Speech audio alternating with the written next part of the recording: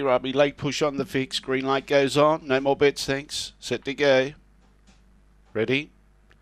Away, began only fair. Good speed out wide by Emma Smithy and Aston Hammer. Long Gully Rubby's in trouble. Back at about third last placing. Getting into second placing, Red Faith, but often gone as Emma Smithy. Behind those, Bogan and Hard. Long Gully Rubby's trying to get through, but can't get through. Then in turn behind those, Learn, Love and Fine Delicacy. But Emma Smithy's got a good break coming into the front straight. Emma Smithy's going to be too good. Second on the outside, Aston Hammer. Third, Bogan and Hart. Then Long Gully Robbie, who was pretty unlucky, but it didn't help its cause. Following those through, we had Red Faith, Fine Delicacy and Learn Love, and the time 23:22 at 7, 8, 6 and 5 in the final event.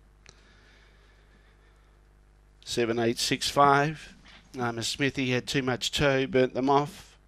Jumped well. 7, 8, 6, 5. 7, 8, 6, 5.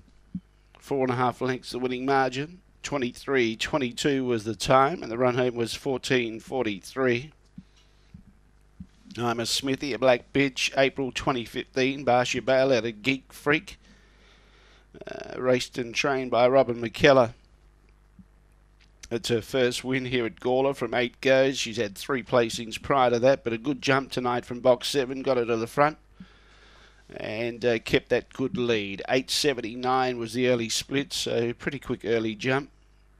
23:22 the time. The run home 14:43.